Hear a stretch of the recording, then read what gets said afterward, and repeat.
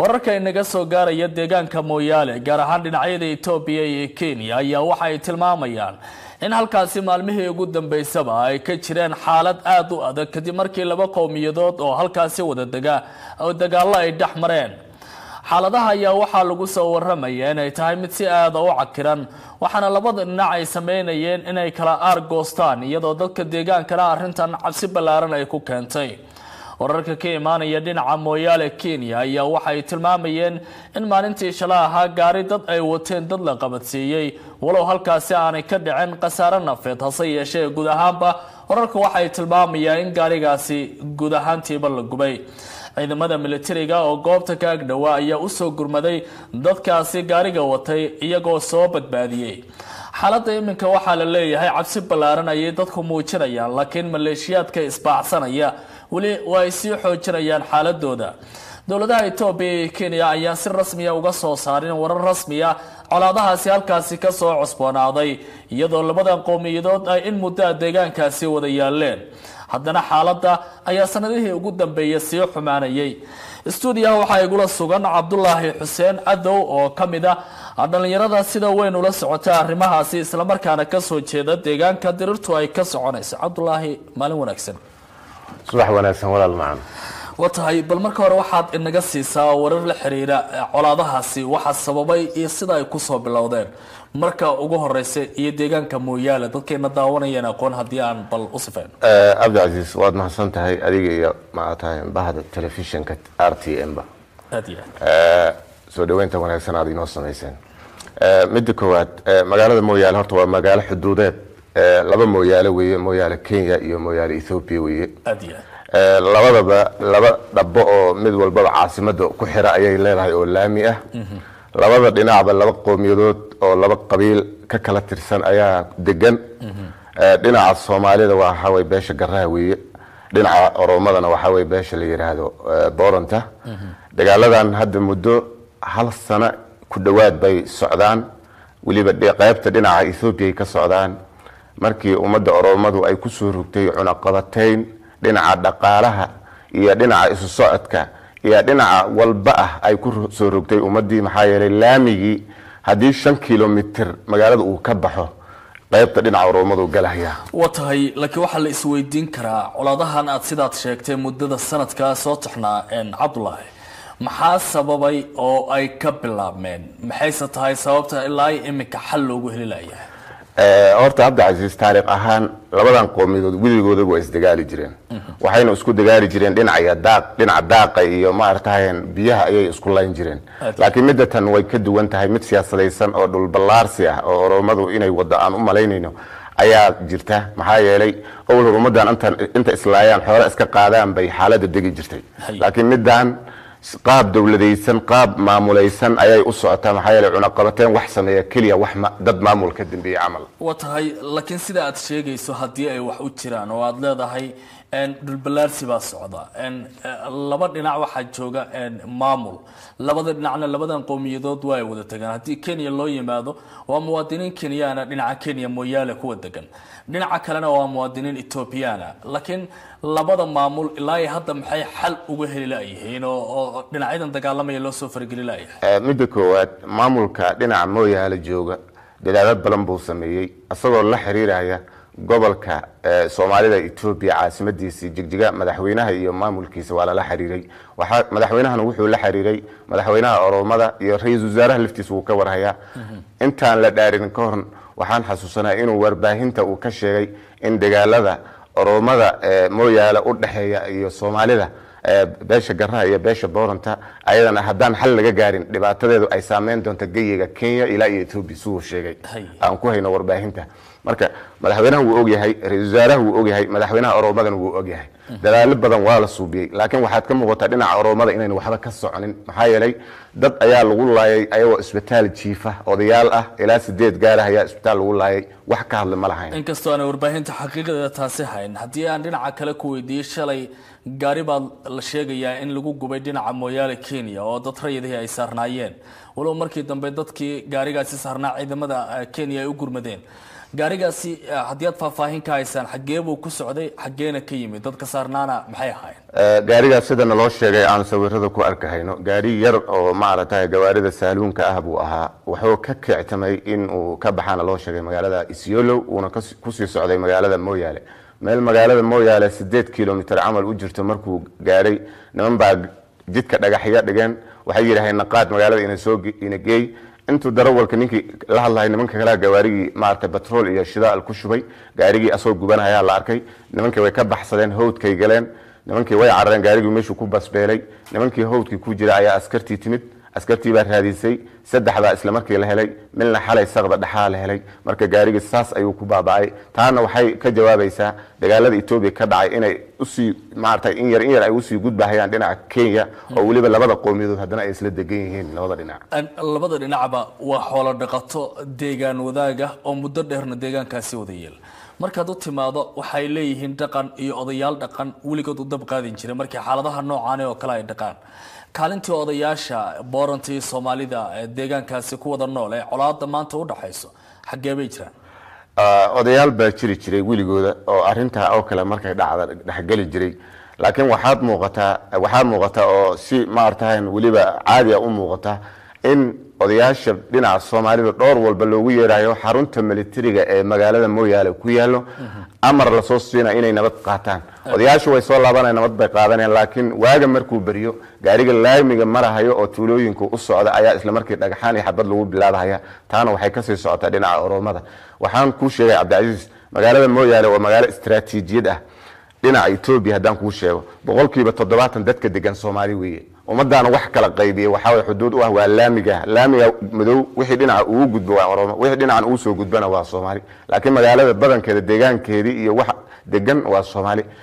ayadoo la arkayo istiraatiijiyada ay magaalada leedahay oo la og yahay jidadkan isku xiro oo Cape Town ilaa Cairo isku xiro inuu meesha mari doono marka dhaqaale inuu ka imaana la og yahay ayay Oromadu waxay leedahay furdada kaliya ama dekada kaliya aan haysano waatana yaani naga fakanin mana naga fakanaysa ilaa aan Soomaalida barakeyn maahan marka Soomaalida baa la rabaa in la barakayo meel la saaro magaalada laga saaro Soomaalida waa dad firfircoon oo ganacsiga yaqaan marka sidaas ayay ku socotaa dhibaataduna hal maalin ma ahan sanad ku dhawaad bay hadda socotaa dad baa la laayay xoolaha la burburiyay oo dhaqaalaha ku dhacday watahay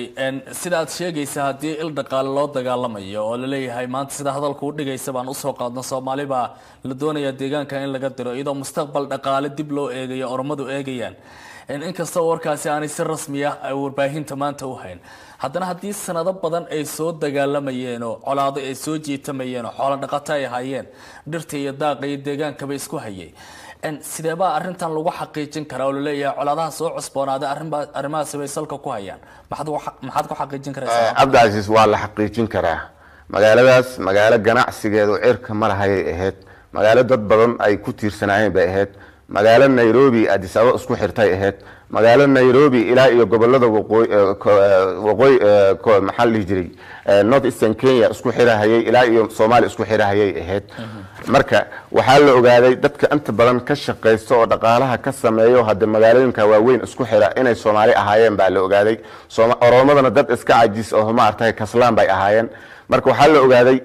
maadaama ra'iisul wasaaraha wadanka uu Oromo uu noqday Oromadiin hadda kacdoonkoodii saa lagu dejiyay waxay arkeen isha kaliya ee dhaqaalaha ay ka abuuri karaan ee wadanka khaarijkiisa wax ka imaanaya ay tahay inay magaalada Moyale ay tahay maxaa yeelay Oromadu meel kale ay xuduud banaan ay la leedahay oo wadanka dibadiisa ma jirto dekad malahan wadan kale oo jiraan ay la leedahay malaha wadanka dhaxbartigiisii ayay ku taallaa meesha kaliya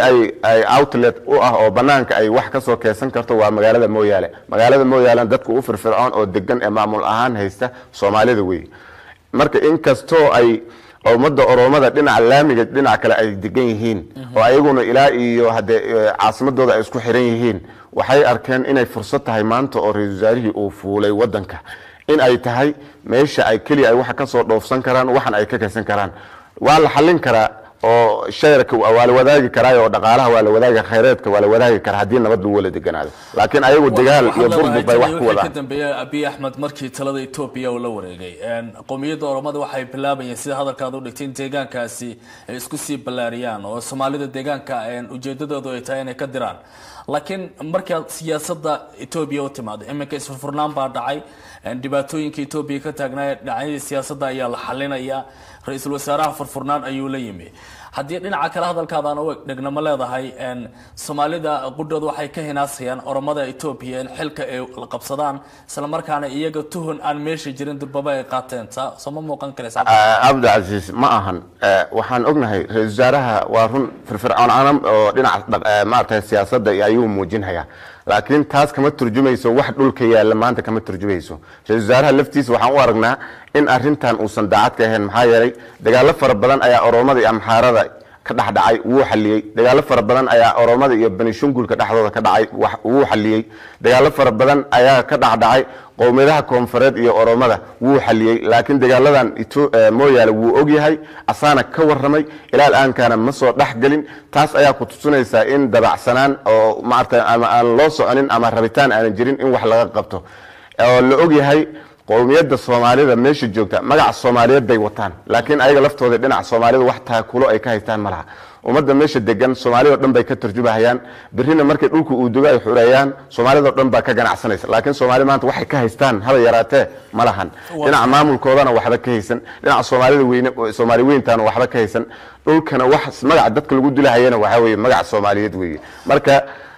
dhinaca dawladda Ethiopia uu hogaamiyo Dr. Abiy Ahmed furfuraan buu muujinayaa oo waa u jeena xabsiyadu dadku ka sii daayay axsaabtiibu oo awal hore meesha laga ceeriyay buu soo celiyay oo wax badan buu sameeyay laakiin taas kama muuqato magaalada mooyaale ummadda Oromada ayaa ku haligaysa oo ku halaagaysa ku laynaysa ummadda Soomaaliyeed ma aragtayna boqolaalka sano dhaqaale xumada iyo ma aragtay wax walba siyaasad xumada lagu hayay yay haddana rabaan inay Oromada ay iyadoo isticmaalayso qaab dawladaysan in lagu laayo wata Cabdullaahi aqoon-yahan baa jira labada dhinac ka soo jeeda oo deegaankaasi wax ku wada bartay dhalinyaro ahaa oo ku wada barbaaray qudhaada ka mid baa tahay kaalintii aqoon-yahanada qudhada soo meesha kama maqno oo lama oran karo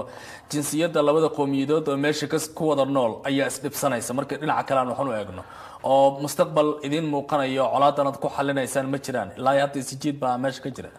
isjiidka horta waxaa keenay horta dowrka dhalinyarada waa jira hadda wax ummadda line hayo oo ma aragtay Soomaalida line hayo dhalinyaro la baxday khayro weeye khayro macnaheedu waxa weeye waa shabaab weeye oo waa dhalinyaro weeye dhalinyarada Oromada ayaa guryaha gubta ee dadku ku soo duusha laakiin dhalinyarada dhinaca Soomaalida waa la yaqaan dad shaqaysto kan ugu xun oo ugu liita waa mid bajaaj ama mooto wato weeye ilaa baadiya aana ka soo qaada ama wax kale ka soo qaada laakiin dhalinyarada Oromada ku shaqaysamahan ku guryaha gubahayo hadda khayro la baxay weeye waana la og yahay rabitaan oo dhinaca maamulka aanan ka jirin ayaa sababtay in Oromadu maalin walba ay dadku ku soo duusho oo guryahooda ku layso waa la og yahay halka markaan u imaano eedaynta badan marka laga yimaado dadka Soomaalida ee daawanaya guud ahaanba labada dhinac xalka xagee buu ku jiraa fariintaada ugu dambeysana maxay noqonaysaa arinta la xiriirta horta magaalada mooyaale waa magaalo muhiim ah istiraatiijiyad ah ummadda Soomaalidu qayb bay ka degan tahay Soomaaliduna qaybteeda badan bay degan tahay hadii la iskaashado odayaasha iyo labada maamul hogaamiyaashooda ay isu yimaadaan oo ummaddaanu marka horeba nabad bay ku wala deganaayeen daaqana way qaybsan jireen oo magaalooyinkana way isla deganaayeen biyahana waa la qaybsan jiray ay isu yimaadaan oo rabitaan siyaasadeed uu jira waa la heshiin karaa oo jidgooyooyinka jidka Addis Ababa oo maarta dhowrka isbaara dhigtay ilaa iyo 18 isbaara ayaa laga tiriyay isbaarada taalaamiga weyn I don't know military Ethiopia soo ku soo maraniga ma aqaan laakiin isbaara ayaa taala gawaarida oo madaniga oo dadka shacabka ay saaran yihiin ma maraan ummadda Soomaalida sanad ka hor laga gooyay xujaajtii baa lagu laayay dadka xajka u socdaa lagu laayay dadka ganacsatada lagu laayay dadka bukaanka ahaayo isbitaalada iyo maarta dhaqaatiirta doonan hayaa lagu laayay marka in jidgooyooyinka hadii la leexiyo oo magaalada socodkeeda la leexiyo magaalada qaybna hadda Soomaalida ka haysato hadda wixii less than 500 meters inta ay jirto Oromo haysto inta kalena waxa way Soomaaliya haysato ayagana inta soo gudbaan kuwan soo gudbaan in marka jidgooyooyinka la leexiyo ummaddu isu yimaadaan oo biyaha iyo baadka iyo siyaasadda la isla qaybsado ayaa fiican waana la sameyn karaa horena waa loo soo sameeyay ummaddan wiligeedaba way wada deganaan jirtay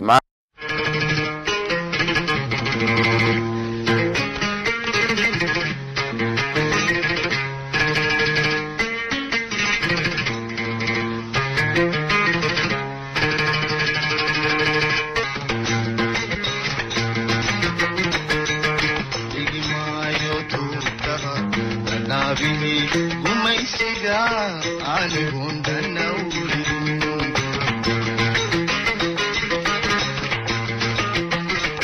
أحبي ما يطوك أنا به قميسيقا عنهم دنوري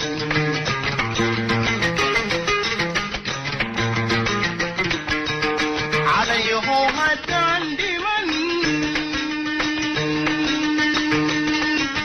هدان دمن هدان دمن وتكوي غماديري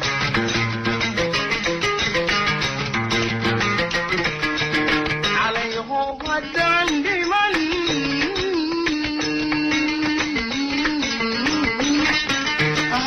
دمن هدان دمن وتكوي غماديري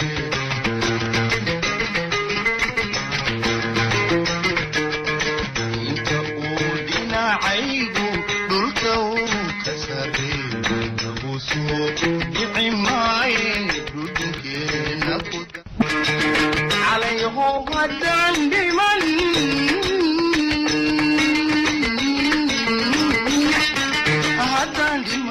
هدان دمن وتكوي غامديري